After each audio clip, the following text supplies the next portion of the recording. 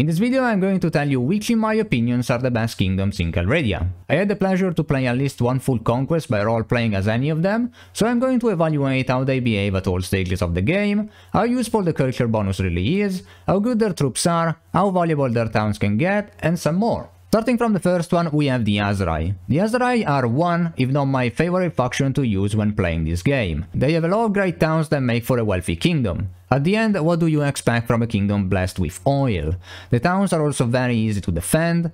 At the same time, getting over the 2 choke points near Ortizia and Anustica can be a real pain, especially for the AI. So, despite the Aserai being probably the most wealthy faction in Calradia, they will have an insanely hard time conquering anything due to the geography being their greatest enemy.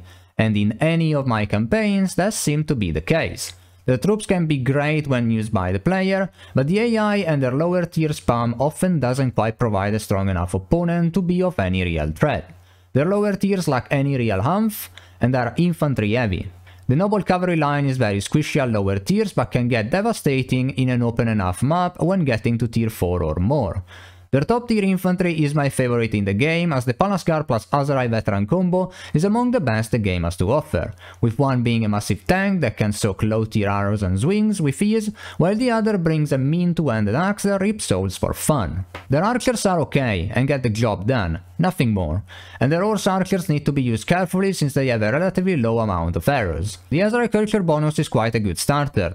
You will not lose speed when traveling through the desert, and you can create caravans per 30% less. All of these while also having a reduced trade penalty of 10%. So early on you definitely want to trade and invest in caravans when playing as an Aserai. And keep in mind that all of these bonuses do apply to your companions as well, regardless of their culture. But since that is the case, the malus also do apply. So your caravan wages, your companion parties and your party as well will demand a 5% increased pay. Honestly speaking, 5% is not a deal breaker and can very easily be mitigated through perks, policies or smithing slavery. But later in the game their culture bonuses become much more of a true malus than anything positive. You will almost never return to the desert, so the speed bonuses loses a lot of its value, and let's not even talk about caravans. By the time you start conquering, they will disappear faster than a young dad going grocery shopping. As for their towns and castles, they are quite hard to attack, especially the castles. Of all settlements in the game, I think the Aserai have some of the best defensive layouts. The Aserai are an A-tier faction in my opinion, very solid all around, but not an easy one to play for an inexperienced player. They lack a real doomstack worthy troop, and their lower tiers can get you into troubles early on. Battania goes straight into the S tier. Possibly the best faction for a new player to play as, you get an extremely powerful troop in the Fiang champion, and despite Otson and Wildlings not being all that great, all they really need to do is protect the Fians and let them fire. If you, like me, love some sane masochistic pleasure, you can build an army full of Wildlings and invest into throwing captain perks. Be sure to turn on ragdolls and see horses getting launched into space and soldiers seated to new dimensions. For sure it's one of the most fun ways to play the game, especially if you use the fallback command, but be aware of the fact that your turnover will be quite high. Wildlings tend to get killed quite regularly thanks to their atrocious head armor. As for the culture bonus, Battania is hands down the best in the game, with a bonus of 50% reduction to the speed penalty in forests, and a 15% side bonus. It will allow you to run away from early game bandit parties easily, saving you a lot of prison time and money. And if you think about it, Calradia is full of forests, so in any stage of the game you will be affected by this great bonus pretty much anywhere you go. And it's not just that, as a Battanian you also get one extra militia unit each day for your settlements. Militia is great since it doesn't consume food nor gold. It's quite literally a free extra defender each day, and who am I to say no to a volunteer? So where is the trick, you may ask? Well, there really isn't one. The cultural malus is a 10% reduction in construction speed for settlements, which is honestly not that impactful and will eventually not matter anymore. As for towns, Battania has some of the best in the game. Quite literally any of their towns can get over 5000 prosperity, and if you don't know what that means, it means money. And money is good.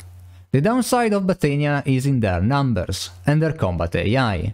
They have the least number of thieves at just 13, and the least amount of clans at 8. Their combat AI doesn't make of the Fians a focal point, and their armies end up being pretty easy to defeat as a result, since the rest of the roster is possibly the weakest in the game.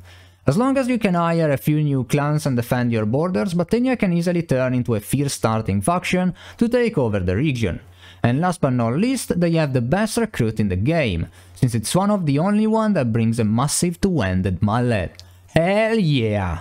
The Kusai for me are a B tier. I think anyone that played with their troops at least once should know how good and cheesy their armies can be. Kansguard and Heavy Horse Archers can win any fight by themselves without pretty much any casualty, but that's a bit boring. Their Foot Archers are also very solid, the most well-rounded in my opinion, with a good balance between firepower and protection. Their Heavy Cav is fine, but why use it when you can get an almost immortal Kansguard for a little extra cost? Their infantry is not the greatest, but it gets the job done. Their shield might be very small and not great for tanking incoming fire, but their armor and blade will make them great for aggressive tactics. The Kusites, even in the hands of the AI, when fought on an open map can send a chill down the spine of even an experienced player. They are not ones to be taken lightly. If you do, you might still win, but you will lose a few more troops than you should have. The reason why I place them only in the B tier is their cultural bonus. It's basically the worst there is. Recruiting and upgrading mounted troops being cheaper doesn't really make the horses any more cheap to buy. And honestly, money for upgrading troops is almost never an issue. The 25% production to horses and grazing animals is not that valuable in my opinion. And the massive 20% tax reduction on any settlement is a huge blow, especially when you consider that not many Kusite towns have a lot of prosperity to begin with. This faction is all about war, not much more. In order to have success you need to keep winning battles, siege towns and sell loot. You get possibly the best troop roster in the game to do so good luck with it. The Empire is the jack of all trades, master of none faction. They are good at everything they do military-wise. They have a strong infantry troop in the Legionary that specializes in taking down heavily armored enemies, but can deal with lower tiers well enough.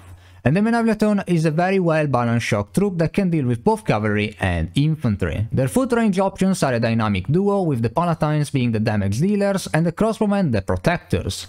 The Bucellari are a decent flanking option, but be aware of their squishy nature. And last but surely not least, the Cataphracts are the jewel of the Empire.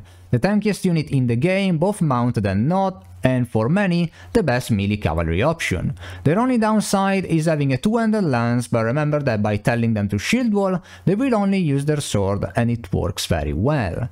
The mid and lower tiers of the Empire are by far the best out of any faction. They get an archer and a great infantry unit at tier 2. A major upside to the Empire is their vast lands. When combined they make up for 27/5, so there are plenty of towns to take over and control if you choose this culture. As for culture bonuses, the Empire brings a great 20% reduction to garrison wages, 25% more influence from being in an army, at the cost of 20% less village arts growth. The garrison reduction is great, especially in the early stages of your kingdom when money is tight, and later on it will still provide value by making you save money. As for why I will place all of the empires in the tier is because of their locations. War on multiple fronts is inevitable if you happen to join them or start your kingdom with one of their settlements.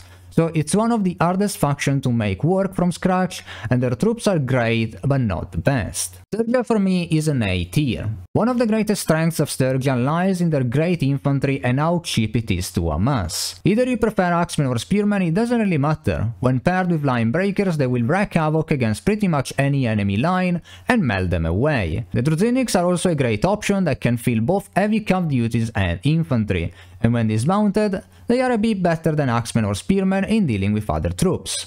Not all of their troops are great though. Their archer is likely the worst tier 5 and needs a very strong archer captain just to work properly. The Horse Raider is a squishy but versatile unit, quite hard to use, especially when controlled by the AI. Their lower tiers could be far better, and they lack any true range damage up until tier 3, making their lower rank armies very easy to beat. As for fiefs, Sturgia sits at 15, quite low for a start, and not many of their towns are worth owning. Revilomor and Balgard might be the only ones that are quite good. The cultural bonus is tied to their infantry playstyle by reducing the cost of recruiting and upgrading infantry by 25%, which is very useful since infantry is pretty much everywhere. The second bonus is another great one, especially for the AI, and it will reduce the army cohesion loss by 20%. Making any army run longer and save influence. The malus for Sturgia is a 20% relation penalty for kingdom decisions, but this is very easy to mitigate by doing the old "let me throw you at the enemy and save your ass" strat, or simply by, well, getting a perk in Charm. Overall, Sturgia makes for a reliable and honestly easy time when taking over the region. Just be very much aware of fighting the Khuzaits early on. Your archers and troops will have an hard time keeping up even with a standard army. I suggest waiting for them to siege and defend from the walls, the only Khuzait weakness. Last is Vlandia, that I will place in the C tier.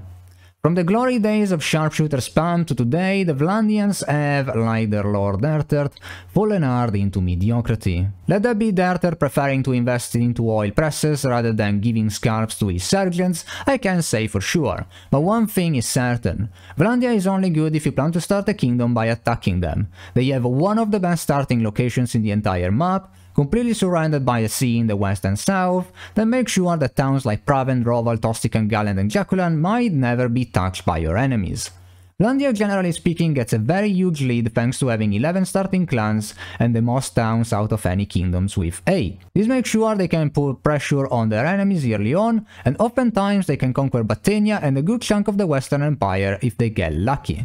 Their downside is that although they have a lot of clans and starting towns, Vlandia has no future, in the sense that they don't have many young lords replacing the older ones, or the dead in case we play with death enabled. When it comes to their armies, Vlandia is quite standard, heavily reliant on cavalry with a bulk of sharpshooters and a few infantry units. Their best unit by far is the Banner Knight, far better than the Vanguard and way more useful than a sergeant when dismounted. The rest of the Vlandian roster is mediocre at best, and yes, that includes the sharpshooters too. After patch 1.8, they no longer have bullseye accuracy, they now tend to miss a bit too often, and don't have the same impact as before. As for cultural bonus, Vlandia doesn't have a great one. 5% more renown from battles is fine, but nothing drastic. 15% more income while serving as a mercenary is once again fine, but first we must be a mercenary in order to benefit from it. That means running caravans gets very risky if we also want to benefit from the bonus, and honestly 15% of a 200 gold contract is just 30 denars. Yes, it's 30 for every influence you turn in, but a caravan will make much more each day. The 10% production increase for castles I think speaks for itself. It's just not really beneficial since towns are much better to own over castles. And on top of that, the malus is an influence drain that will increase the cost of calling lords to our parties by 20%. So there you have it, people. My opinion about what factions are the best in Calradia when it comes to kingdoms and how they fare in taking over the entire region.